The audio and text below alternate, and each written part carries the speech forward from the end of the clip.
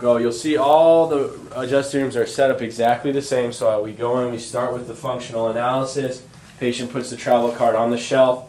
One shelf is perpendicular, one's at an angle so you can write, take notes. All the posters are the same, so you know where everything is. We have our procedure list with whatever we're doing. If we're doing a 98941, 98940, mechanical traction, therapeutic exercise. If we did a new patient exam, re-exam, what x-rays we took is all there, and then the patient takes it up and it's placed in the computer.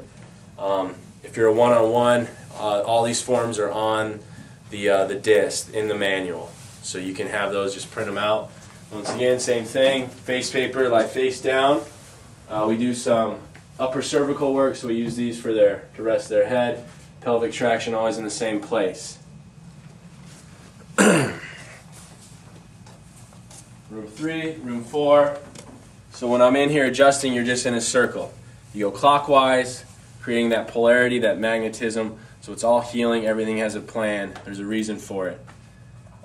Desjardins is the one that started that. So you walk in, you check, functional analysis, then you go clockwise around the table, drops if you need to. If you need to do some pelvic traction, SOT, adjust, card, and there. So it's how Desjardins figured that out, I don't know. Brilliant man, but we do it. It works. Then you have the doctor's office.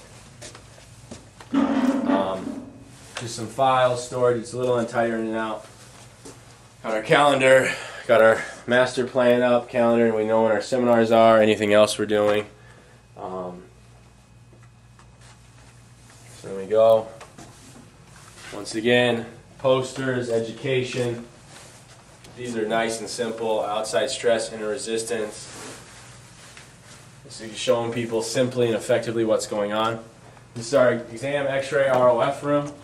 6 systems, subluxation, X-rays.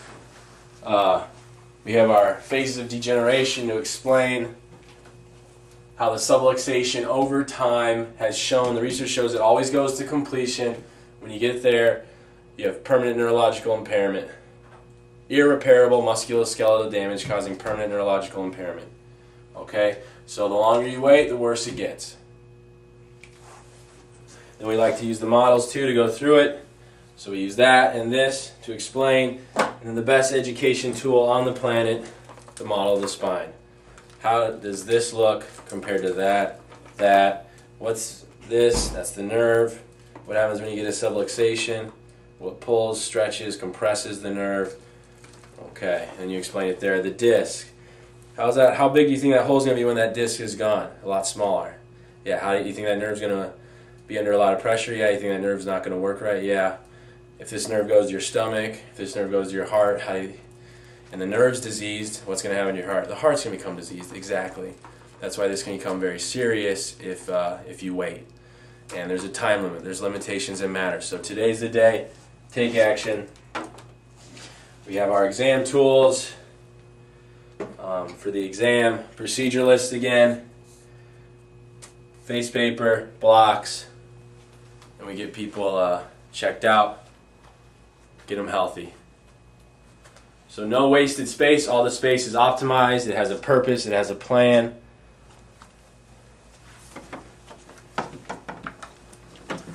Our office is just under 1,500 square feet. We have everything we want. It's perfect. Dr. Fred has 1,200 square feet, a little bit less, and he obviously took care of a lot of people.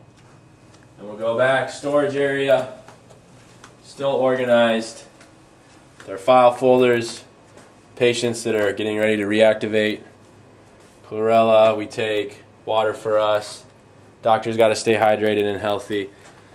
Snacks. So keeping our own energy high. And then lastly, our bathroom. Same theme. Positive, uplifting, powerful.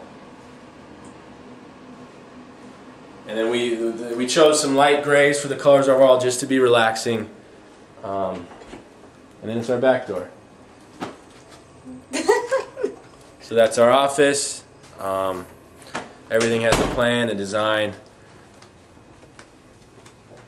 minimize the walking. A few things we did, Dr. Fred advised us on, that were actually huge, is we had the consultation room right next to the front desk. Originally we were going to have it in the back by my office. Dr. Fred said to put it here because then a CA, your Vice President of First Impressions, can be here, walk a patient back, take about 6 steps, patient's back, then eventually the CA can do the consultation, or the doctor. Either way, it's no wasted time. So boom, and then they're back here. You can also do the ROFs in the back, then bring the patient up to go over finances, and then the CA once again is boom, boom, boom.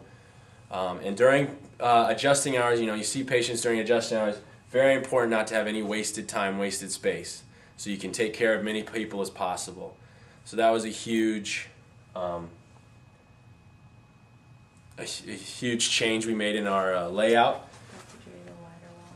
We widened the space so it's easier for people to walk in and out. Dr. Jerry Anderson gave us that. Our adjusting rooms are about 7 feet by 9 feet. So large enough, but not huge. The consultation room is a little bit smaller. I believe it's 6 by 6 or 6 by 7. Probably 6 by 7. Yeah, maybe 6 by 7. Then 7 by 9 for the adjusting rooms. Kids' room 7 by 9. Could always be another adjusting room, but it is nice when you see a lot of families that the kids have a place to go where they're located. Rehab, obviously the exam and x-ray room is a little bigger. I believe it's maybe 12 by 12. And then the rehab, I believe, is maybe 11 by 18, 12 by 18. If you're a one-on-one, we can always send you the exact layout and the measurements so you can see. So that's Gardner Schofield Chiropractic, and have a great day.